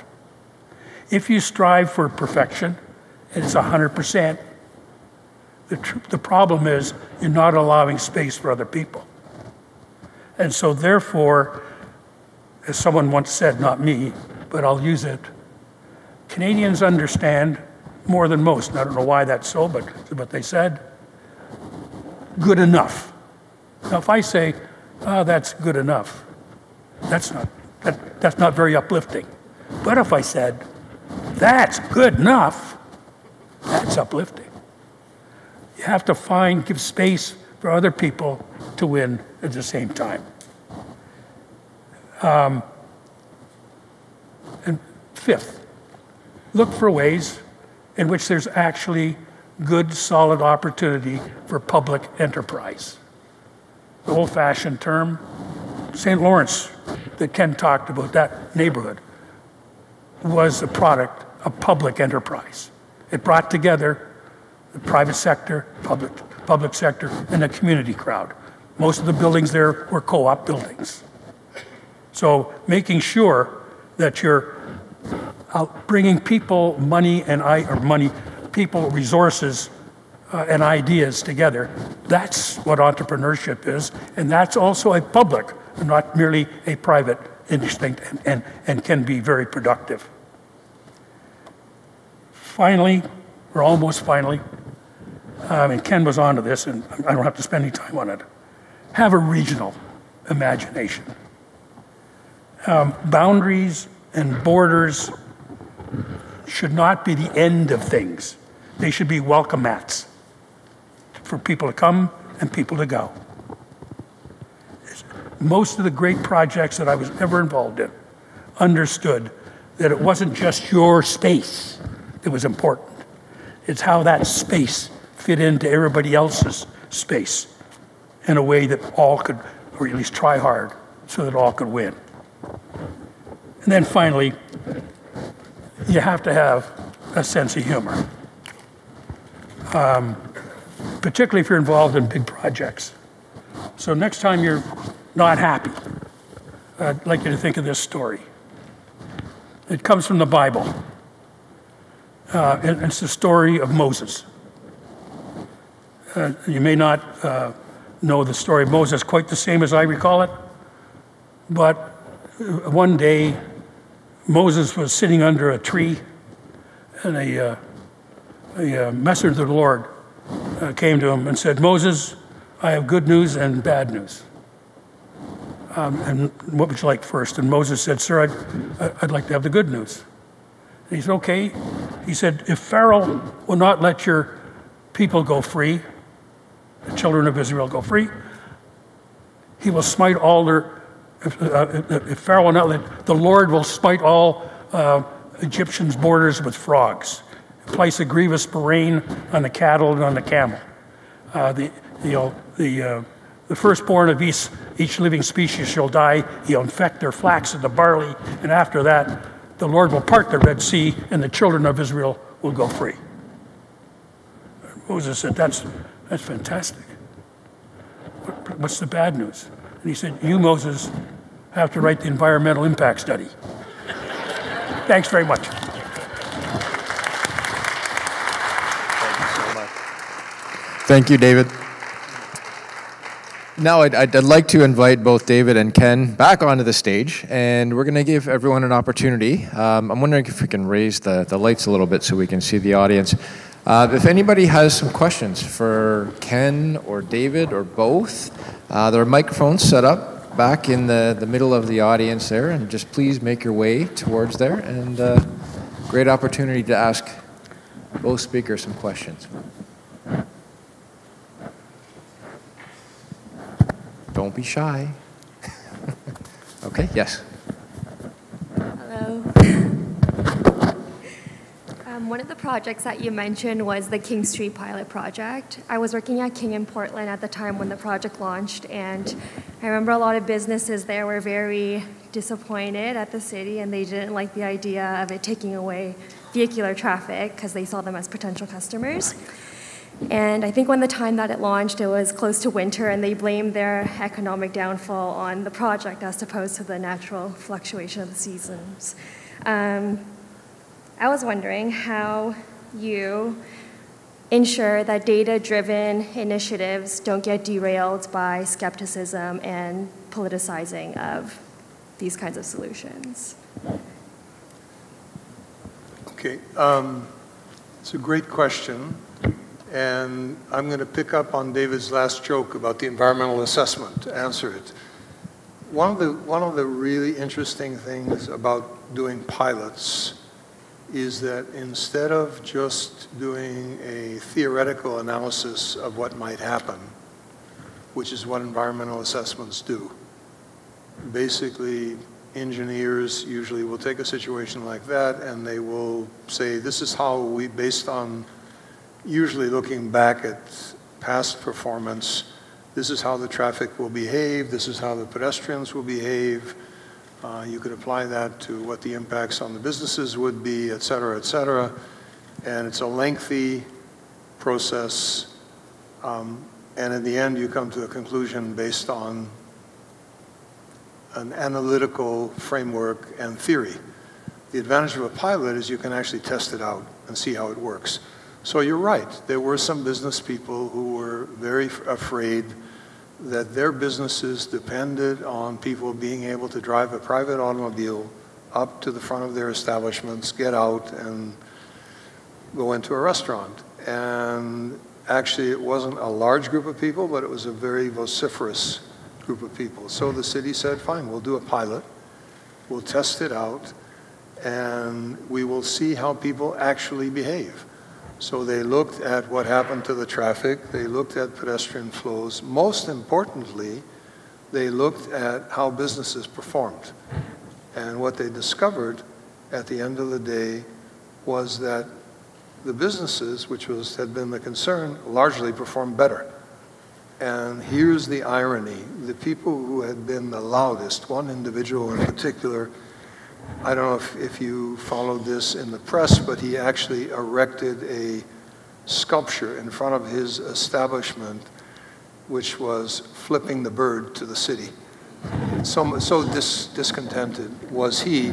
He actually ended up with one of the most successful cafes, sidewalk cafes in front of his establishment, the Kit Kat on King Street.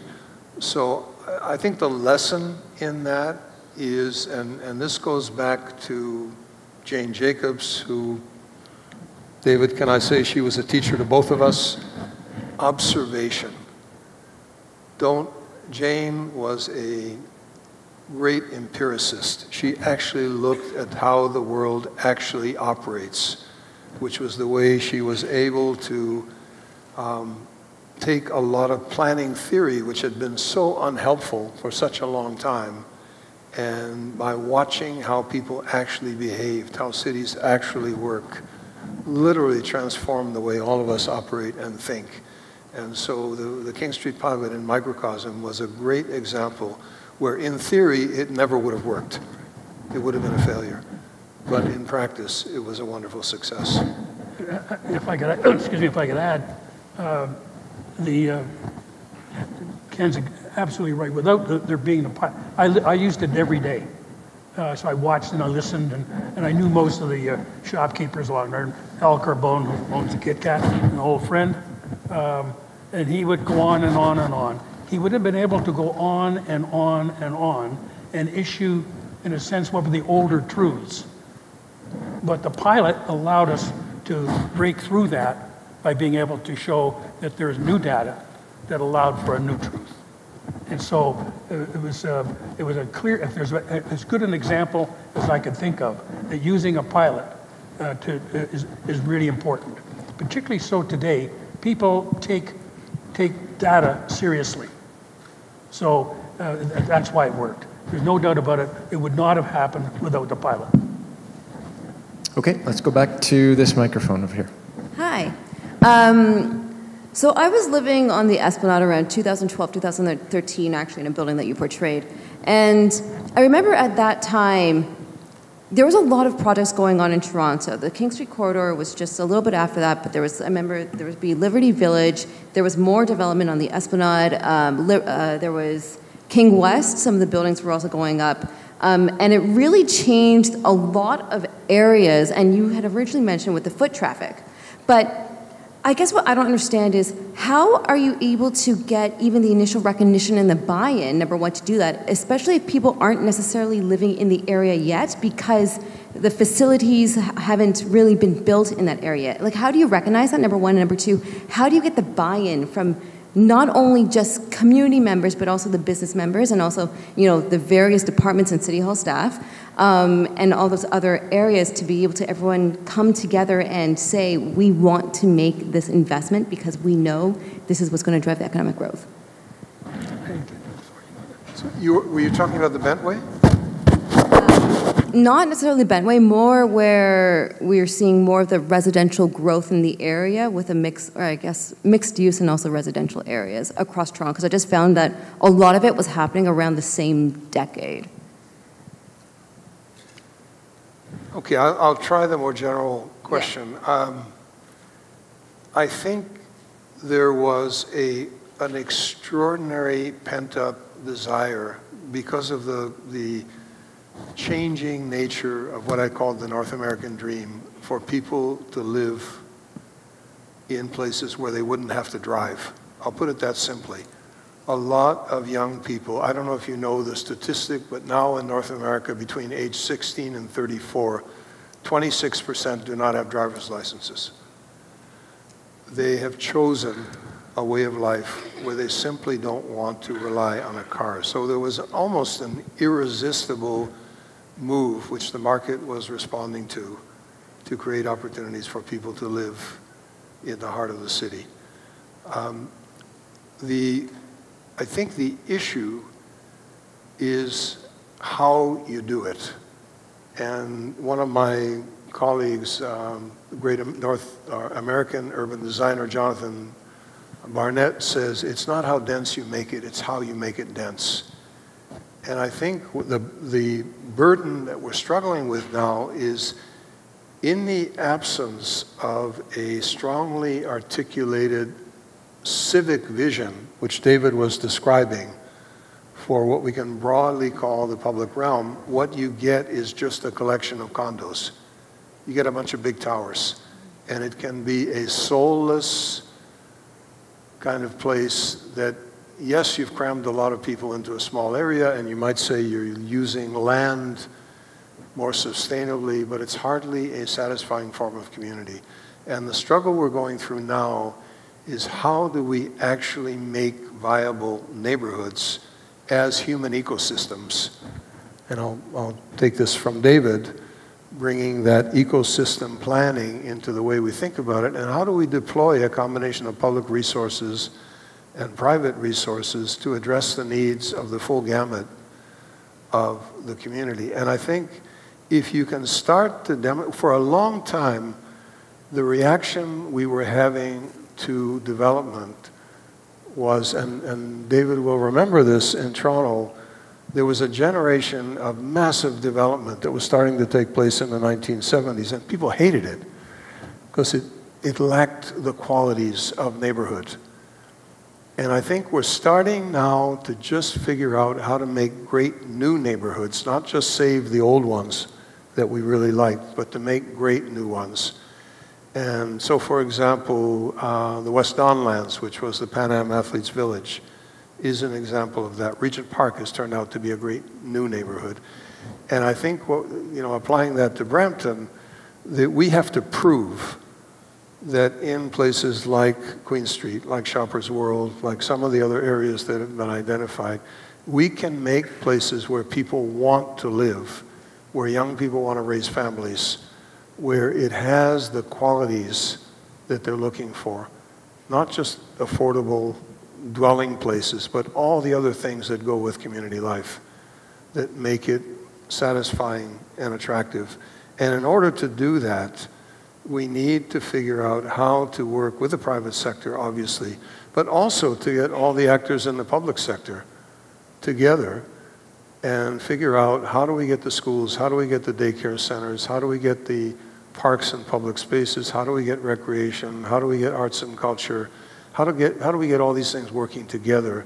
And we're using the expression community hubs to express that. But I think that's the trick. And I think it goes back to the pilot, too. If you can show success and people can see what it looks like, they will come on board. Yeah, I'll do this quickly, but I'm engaged, have been engaged now for 10 years as the chair of a thing known as the Toronto Lands Corporation. We now have in our portfolio all schools of the Toronto District School Board, primary and secondary. That's about 600, odd spaces in the city. The city is the city's the largest landowner in Toronto. The second largest landowner is the school board. Because they've been separate for such a long time, their ability to get together, even those two, let alone others, has been difficult. So 10 years ago, when they started the Toronto Lands Corporation, we were asked as an arm's length body of the Toronto School Board to deal with the property, to deal with initially with surplus properties, but now all properties, both planning and disposal of them. A. B, the City of Toronto is now doing the same thing and has done so in the last 2 or 3 years. We have a thing called Create TO. And Create TO and the Toronto Lands Corporation now have at their disposal, working together, great opportunity to use land. Sorry. You didn't hear the first part? We heard it. Well, it didn't matter. But at any rate, it's now got an opportunity to bring together public landholders with private sector and community forces. That's how you're going to be able to get the hub. And so the idea of the hub and not having a car, all of that, that's not for everybody at anybody wherever you live. There's lots of places that you need a car. But downtowns of major cities is not one of them. I walk the city a lot. I don't own a car. I walk the city a lot, take public transit. The clumsiest vehicle in downtown Toronto for getting around is not the bike or the skateboard or the chair or or the scooter even, right? It's the car. It's a great lump of, it just gets in the bloody road, right? Now that's not true if I lived up in Markham. It may be true in Markham sometime, but one should not misunderstand that in the large cities, and like Brampton will become in a very short time, it is going to be looking for ways in which people can live by walking to work, by walking to shop, by using by all of those other kind of vehicles for travel. Okay, a couple more questions. Jonathan? Thank you. You mentioned the importance of public being part of the discussions and vision. I'm wondering with Brampton 2040, it seems to me that the vision that is being proposed is so drastically different than the Brampton that everybody knows. And I'm wondering if you might think that many of the people that live in Brampton have chosen to live in Brampton. They can afford the house that they live in. It's a single detached home. And now you're proposing that you're sort of like saying that lifestyle we don't think is appropriate going forward. And they're used to driving 20 minutes and getting a free parking spot, and now it takes 40 minutes, and now you're going to tell me it's an hour and I'm not even get a parking spot. So I'm wondering, your vision is wonderful. The politicians municipally, they're only going to be reelected sometimes by listening to the people that vote, which I think is a very small segment of the population. Who does the leading? Are the politicians going to drag the people along with them, or how do the people that may be skeptical to this new vision, how do they embrace it? Well, my own bias is that politicians get a bad rap, and I think that's particularly true with local politicians. This whole event, Brampton 2040, and the process you've been going through with the official planning process, and the mayor here tonight, and the councillor, Charmaine. They are great testimony of the fact that it would not happen without the action taken by these people. Now, are they pushed by other people? Of course, we're all pushed into doing the right thing, no matter what it is. But very often you'll find that local politicians are leading it as well, and not just being pushed. It seems to me that once you've got, that's why I spent a little bit of time earlier, if you're clear in the idea, and you know that you want to get engaged and get the public engaged and create a constituency, politicians will pay attention to constituencies. When we built St. Lawrence, we needed lots and lots of money from the federal government and the provincial government and wherever else we could get. And we needed the participation of the development industry. Now, all of that came from being able to create a public narrative And we were able to do so because people wanted to get it done. So, I think the role of politicians are key. Now, I admit I'm biased. Some of my best friends are politicians. I'm going to just add a couple of things to what David has said. Let's just say, for the sake of argument, what you've said is true. It, however, is not possible for Brampton to add another 400,000 or 500,000 people in the geographic area that you occupy and continue to have it function based on that paradigm. It's simply physically impossible. So something has to shift. That's one thing. The second thing is that the population is not homogeneous. People are looking for options, and there are a lot of people, especially younger people, who are attracted to a different way of living. And I think we have to offer some options within Brampton that make that really attractive, that make that really appealing. And thirdly, that doesn't mean that we're going to go to all those neighborhoods that people have bought into and they really like and they feel invested in and start evicting people from their homes. These things will overlap in time. And it's really about change at the margin. That's the key. So as change proceeds, and you know, Andrew will be the first to say when he's explaining the official plan, it's not just about an end state, that we're going from one world and then suddenly we're going to pull the rug out and there'll be a completely different world. It's about a process by which change happens over time. And one of the great things I think that I've always learned from David is that sense of history. That if you don't think of planning as a series of still photographs, but you think of it as a film sequence, and you can see how change occurs, it's much easier to actually grasp the notion of profound change, but it happens incrementally. And I'll give you one simple example. When I was working for the city of Amsterdam for 3.5 years, when I started working there, and you know, people think of Amsterdam as this bicycle paradise. When I started working there in the late 90s, the plein, P-L-E-I-N, the squares in Amsterdam were parking lots, just like what I showed you in St. Lawrence. The canals where we love to walk now were all lined with parked cars. And the city of Amsterdam instituted a policy called auto-lu, auto reduction. And the idea was every year they would remove some parking spaces and they would improve the headways on the trams and add some bicycle lanes. But they did it gradually. And they did it so that over time, pretty quickly, you could walk along the edges of the canals and hear your footsteps again.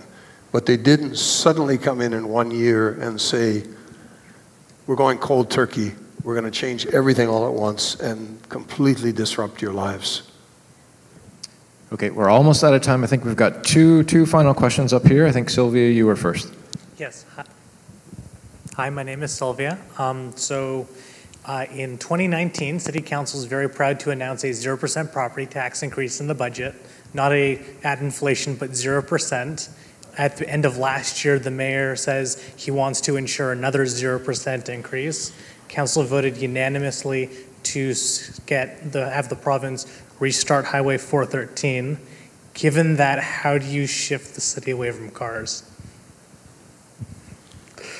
I'm not running for council, and I'm not sure. But I mean, I don't know how I can respond to it, so I don't think I will. I'm not sure what they'll do here, but I guess generally speaking, you get what you pay for. So if the only way you can actually get more money is to have higher taxes. So the last time I heard anyone run on a platform of higher taxes was actually not so long ago. It was Justin Trudeau. That's what he did in the last election. So if I got your question right, not hearing so well, was the question of whether or not you're going to be able to do things if you don't get more, if you only have zero. If that's the question, then I think that will be a time when things begin to grow, things begin to move, there will be a readdressing of that position. So I'll give you a more recent example. John Tory, after saying endlessly no tax increase beyond the rate of inflation, recently announced a new supplementary tax because he finally came to the conclusion that at the rate in which the city was growing, it was not possible to provide the infrastructure, social infrastructure, hard infrastructure that the city needs. It was a very substantial tax increase, and I believe the vote at City Council was virtually unanimous with one dissenting vote. And it has not caused a ripple politically, and that came about for the reason that David said, that people saw the things they cared about in their lives being eroded, and they finally came to the conclusion that they would rather pay to have good services than have things continue to deteriorate. Okay, and last question of the night. Hi, my name is Sushil. Having lived in Ottawa, Toronto, and Vancouver, after listening to all this, I really applaud and compliment the results as well as the processes and efforts that have gone into all these plannings. And my one observation and one small question: this issue about using data and analytics versus POC and actual testing it out. So while planning, you couldn't have foreseen things that we got from the actual test and result. So on a similar line, there was a test for this smart city. I was hoping to hear something, your experiences and outside or maybe perspective. I'm not sure if you were involved in that. That smart city initiative, and then it's being withdrawn, or what are the learnings from that? If I could throw any light that in Toronto, that what is it called? Smart street city or something? So I think the question was about smart cities, and yeah. They were going to have those cars being, but they didn't get parking lot or something. Then it was withdrawn. Andrew, the sound is very muffled. It's a little hard to hear. I'm having a hard time understanding the question as well. In Toronto Smart City, some plan was there that is partway tested and not fully tested, right? Oh, I think he's asking questions about Sidewalk Labs, Smart City. Yeah, so Sidewalk I think Labs. Ken, That's right. Okay. You're asking about Sidewalk Labs? Yeah, I was hoping to get your opinion and perspective, because I see there's a lot of talent on the... Okay, so I think it's about getting your opinion on Sidewalk Labs. Okay, I will tell you right away, I've been working with Sidewalk Labs, and I will tell you why. I began working with Sidewalk Labs before it was Sidewalk Labs, back in 2015, before they ever thought about coming to Toronto. And again, I'm going to make reference to the change that comes upon us that David was talking about it. Like it or not, technology, just as the railways transformed the world in the middle of the 19th century and the cars transformed the world in the middle of the 20th century, the digital revolution is transforming our world now. And it's transforming cities. And what is important about Sidewalk Labs is that this is happening to us, like it or not. And Sidewalk Labs is offering a rare opportunity, and we're seeing that play out now, to actually think critically about the use of technology, to be able to discuss when to use it, when we should go low-tech, when we should go no-tech, and when we should avail ourselves of what technology has to offer in cities, and how do we negotiate the protocols in terms of what is public, what is private, who owns the data, when can data be commercialized, when do we want to see sensors, when do we not want to see sensors. All those things are being discussed on the one hand, and on the other hand, it's experimental. It is a test bed. It is a pilot. It will try out a lot of things. Not all of them will be successful, but in 12 acres of land on Toronto Harbor, we will actually be able to see how a lot of things might work in terms of how we move, how we use public space, how people interact, how we deal with building systems, all of those things. I think it will be a tremendous learning experience that we can then apply, and people in fact are already applying it in cities around the world as we try and figure out what this new wave of technological change means. Yeah, if I could add, if people don't understand things, then they then go usually next to who can I trust?